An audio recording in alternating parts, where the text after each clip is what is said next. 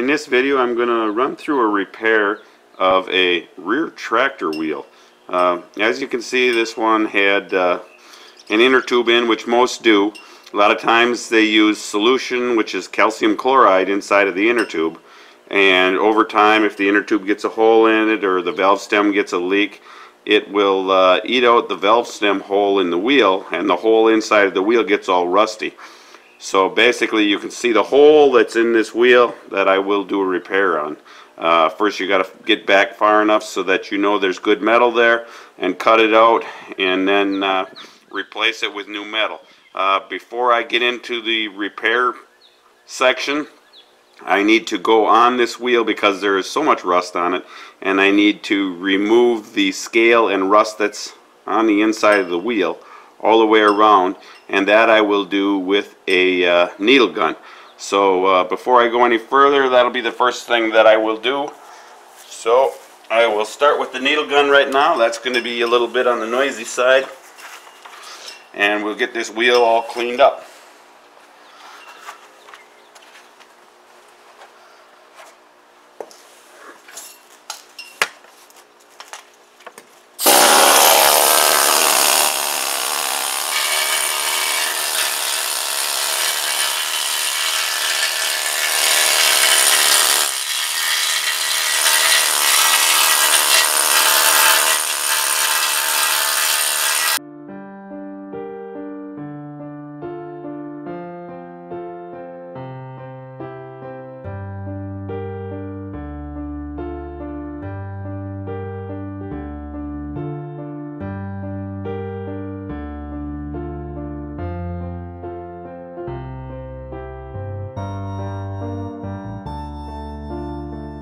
It took me about a half an hour to clean this wheel up.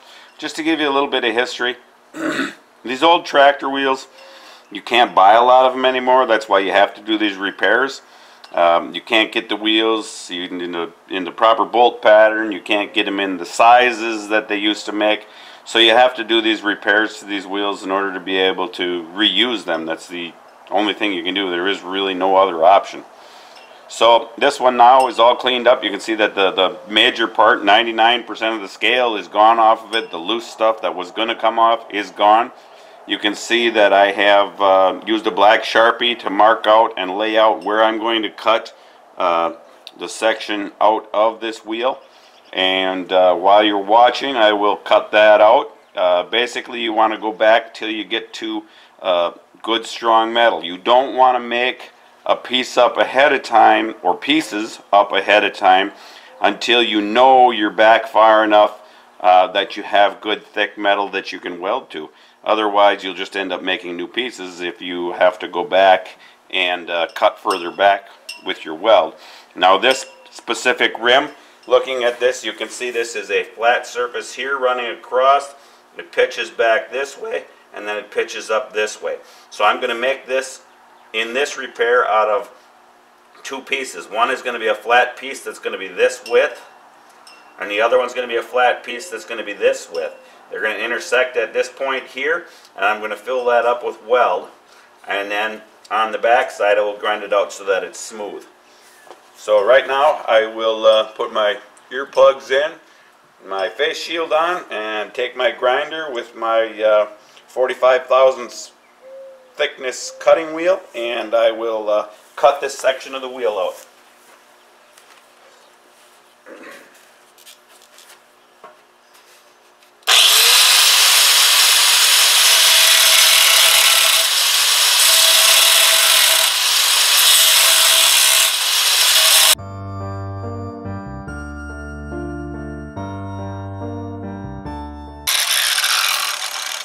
As you can see, by looking at that, you can see that I wasn't able to cut all the way through without cutting wider because of the bevel or the dish of the wheel. So I'm going to go on the inside now, and I'm going to cut from line to line going across on the inside.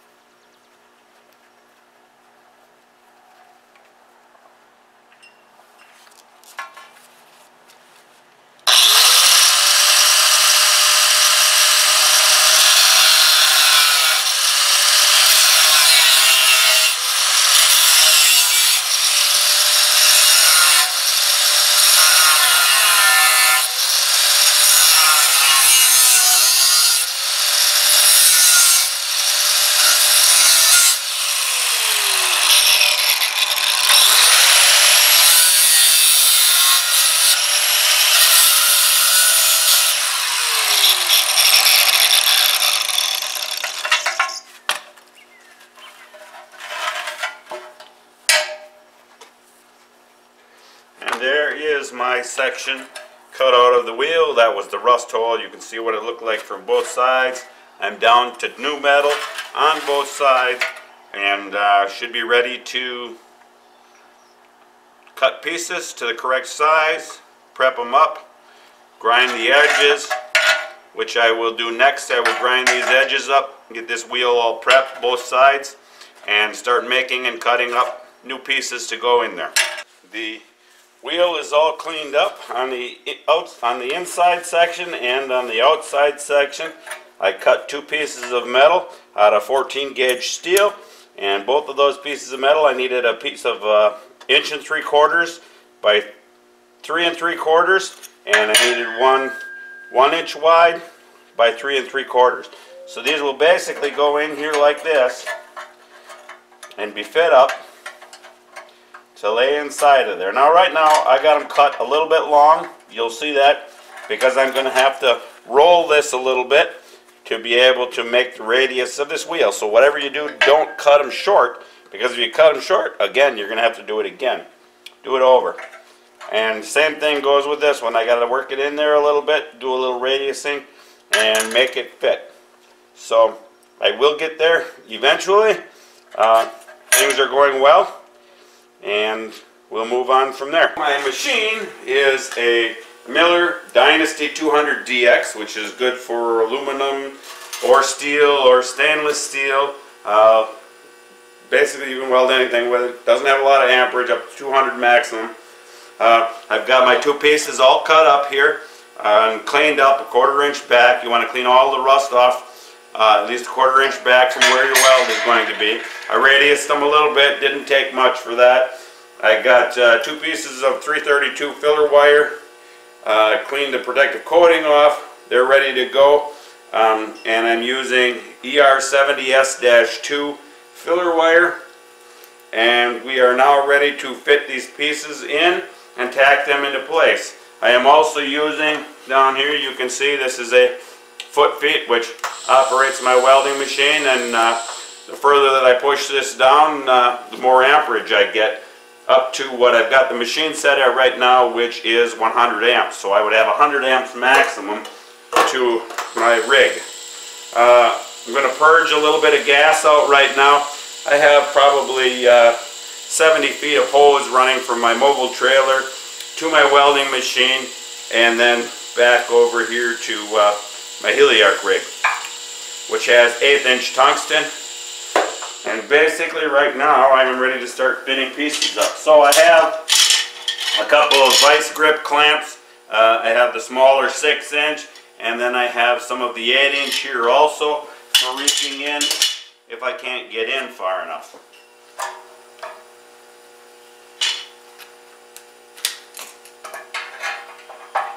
Now what I'm going to do is fit this in here, and once I have it all fit up to where I want to, I am going to start tacking it in. But I'm not going to do any tacking or welding until I get this fit up exactly the way that I want it to be fit up. You can do a little bending, obviously, once you get the pieces in there to where you want them.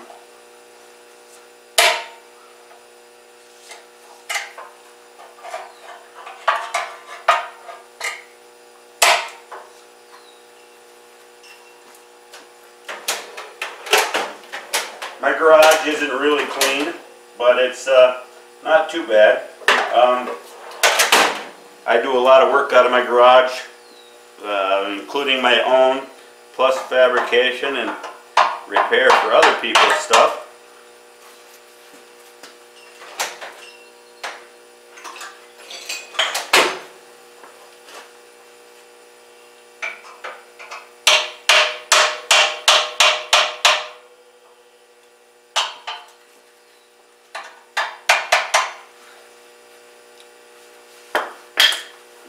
Fighting this clamp here, it's just not quite long enough. I'm going to switch over to a longer clamp and get it in there a little bit further so that I'm pushing down where I want to get that first tack on the inside.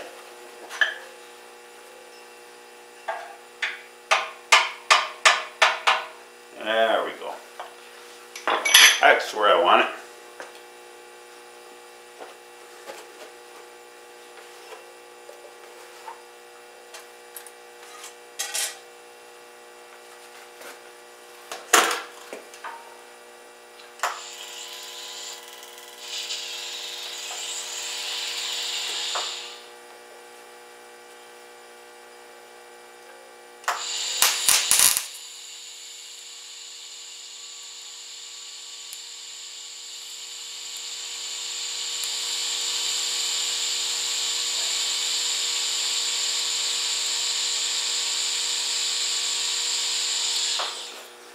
so for right now, all I'm trying to do is get some small tacks on it and get it set up into place exactly where I want it. So I've got one small one in there. Now I'll put another one in on the same side, and then I can do a little bit of tapping or grinding to be able to fit it in a little further and a little better.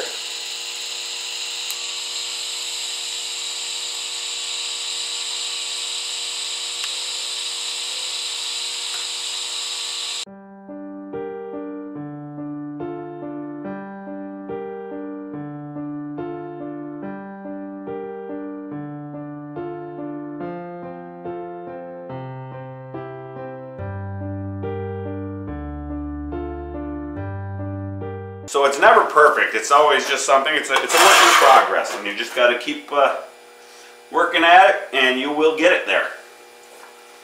So now we'll tack this piece in 2 spots, one on each side. You got to get the right vantage point and the right situation to be able to get in there and tack. Sorry if I get in your way.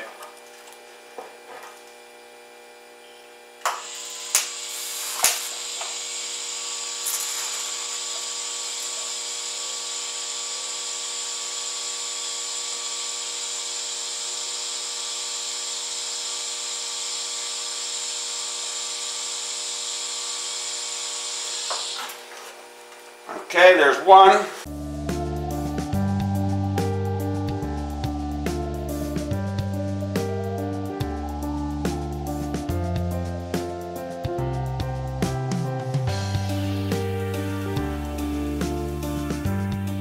Welding process on the inside of the wheel has been completed. I have some welding that I'm going to do on basically on the outside, I will call it, of the wheel. I want to get that cleaned up on the outside, and then I will grind this smooth, and it'll be basically completed.